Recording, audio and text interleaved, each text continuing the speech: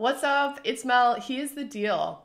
Riding motorcycles totally rules, but depending on where you live, you can't always ride year-round due to different weather situations. So I certainly can't ride year-round living in Minnesota just because of all the snow that comes down, and it's frustrating, but I can extend my riding season for a month or so if I dress really warm for cold weather riding. Riding days and miles are absolutely precious to me. So by outfitting myself and my motorcycle appropriately, I get to extend my riding season by a couple hundred miles every year. So in this video, I'm going to share with you my top 5 things to know about cold weather riding. And that's going to include what to wear to stay warm, how to prepare for cold weather riding, different ways to stay warm, and what exact gear will help you ride better in the cold. So I'm Melissa Hussong, and I'm a motorcycle mindset coach. I help women live authentically by riding motorcycles. Okay, so I used to get so sad when the weather turned cold every year, thinking that I wouldn't be able to ride anymore. And I realized after a while that that just isn't true. It took me a long time to figure out how to dress for cold weather riding. So I want to share my favorite tips with you to help you save time and get more miles on your motorcycle. By the way, I want you to check out the links below in the notes for more motorcycle and mindset content. Okay, so here I am making a video about the 5 things you want to know about how to ride in cold temperatures.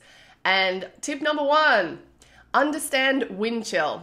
So wind chill is a weather phenomenon that basically means whatever the temperature is outside, even if it's colder, it's going to be cold, even colder when the wind is blowing. And when we ride motorcycles, we are constantly in the wind, which means it's always colder when we ride than it is just standing still or idling your motorcycle at a stoplight. So every time I ride, I plan on it being at least 5 degrees colder in my saddle on my motorcycle. The thing here is that the colder it is outside, usually the colder the effect of wind chill. This is the reason that I always pack an extra layer when I ride, because even sometimes being in the shade gets a little chilly. I like to go on super long rides, and that's just kind of my thing. So the temperature outside can change quite a bit from the early morning to the evening. And cold weather is going to affect how your body regulates temperature. It's going to pull the blood from your extremities, your arms and your legs, and it's going to redistribute it to your torso, and your blood is going to be a little thicker. So it's going to be hard to stay warm in places like your hands that really don't have anything going for them. It's just like bone and veins. This is critically important when you ride, because you're going to need maximum use of your hands at all times to shift gears, roll the throttle on and off, and to brake. Tip number 2, check the weather. Every time I ride, I check the weather. It doesn't matter if it's going to be super hot and humid in summer or if it's going to be a cold fall evening. On a motorcycle, we are exposed 100% to the weather and all of the elements, so we must be prepared for them so that we can ride safely. The weather can change on a dime, so taking a look at the weather radar can help you stay informed of any storm fronts that are going to come your way while you're riding. This is especially important for long distance rides and rides with different altitudes where you might ride through different storm fronts, different pressure fronts. Okay, tip number 3, how to stay warm. Staying warm is going to be a game changer for you if you want to ride your motorcycle late in the season. An obvious way to do this is to dress warm. I like to dress warm by wearing top and bottom base layers made out of merino wool. So merino wool helps insulate the body while wicking away moisture, because moisture is the quickest way for you to get cold. You want to repel as much moisture as possible, which you can do by wearing moisture wicking fabrics and waterproof outer layers. Another reason I love merino wool, it is super warm, but also the layers are incredibly thin, so they're fantastic base layers and under layers beneath my motorcycle safety gear. So on that note, I want you to pick additional layers like sweaters and long sleeve shirts that are warm but thin and do not add too much bulk to what you're wearing. You want enough room under your riding jacket to be able to move freely without feeling the cold on your body. It is a very tough balance, but it can be done. I layer with merino wool long sleeves, a thick cotton hoodie, and a fleece vest on top, and then my motorcycle jacket. Merino wool can be really delicate, so you don't want it touching any Velcro or scratchy fabrics, which are pretty common on the inside of your motorcycle jacket.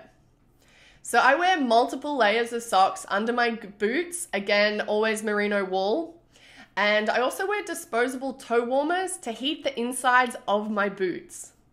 Glove liners underneath your gloves are going to help add additional warmth when you're riding, but just make sure that you have 100% dexterity with your hands and your fingers, because you want to be able to control your motorcycle. So not only can you move your fingers around, but you want to make sure that your wrists are like loosey-goosey and ready to go for throttle use and your shifting with the clutch. So another thing that is going to just be a game changer is heated gloves. And there's a couple different kinds you can buy. You can buy battery operated that connect directly to your motorcycle battery. There's going to be a couple electrical cables that you connect to your battery. You can also buy just like straight up battery operated that are like AA operated, or like the big square batteries. And they are going to have like a battery pack in the glove. Sometimes they can connect to a battery pack in your jacket. So the ultimate way to keep your hands warm, however, is going to be to invest in heated hand grips. So this is really great long term if you're planning to ride, late in the season for the rest of your riding career. It can be really a great investment and modification to add to your motorcycle. So if you find yourself accidentally riding in cold weather, say for example, a storm rolls in that you can't outrun, then some really good improvised warm weather gear is going to be your rain gear. It's going to keep you dry, and since it's waterproof, it's going to keep a lot of your body heat in. It's also going to keep the wind out, which can help a lot. It just doesn't have those insulation properties that the rest of the gear has that we've talked about. So another point here, having a motorcycle with a fairing helps a lot with cold temperatures, because it basically deflects the wind and it keeps the warmth from your engine close to your body. So I've ridden my touring motorcycle all tucked up behind the fairing, hugging the tank with my knees, and had my head tucked below the windshield just to stay a tiny bit warmer, and it helped quite a lot. So on the other hand, when I ride my dual sport motorcycle, which doesn't have a fairing and doesn't have a windshield, I freeze my butt off immediately and I feel the effects.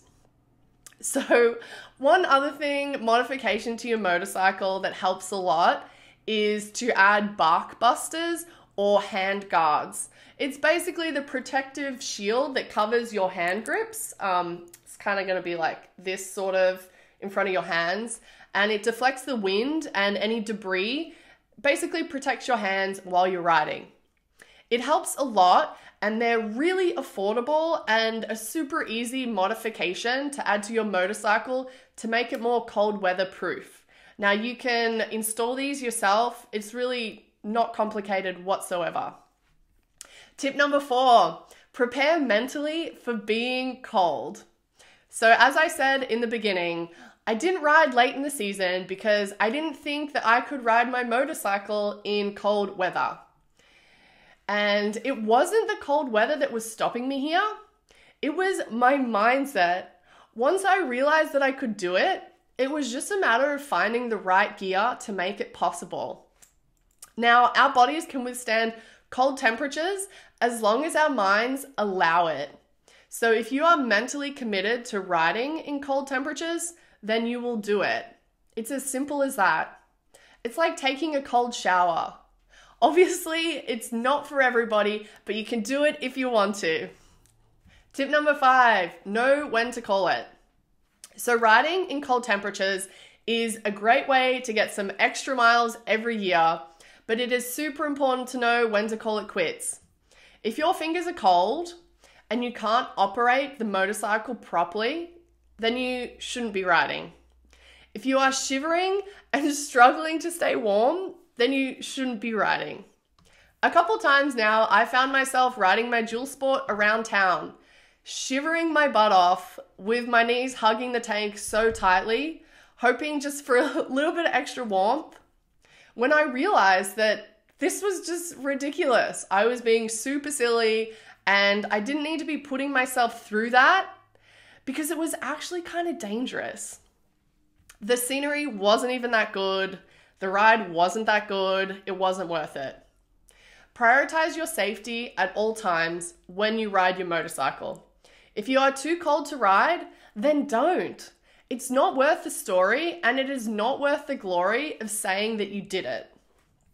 Okay, so there you have it, my 5 things to know when riding in cold temperatures. We talked about cold weather riding, including what to wear to stay warm, how to prepare for cold weather riding, ways to stay warm, and gear that will keep you warm while you ride in the cold. So I hope you enjoyed this video. I sincerely hope you did. As a motorcycle and mindset coach, my aim is to always to share information with you to keep you safe and informed on the road so that you can live your best life. Now, I have a small favor to ask. I would love if you would like and comment on this video and subscribe to my channel. It really helps get the word out so more women are empowered to ride motorcycles. So again, I'm Melissa Hussong. You can catch me at www.herhandlebars.com or on Instagram at Melissa Hussong. I'll see you next time for more motorcycle and mindset tips and advice.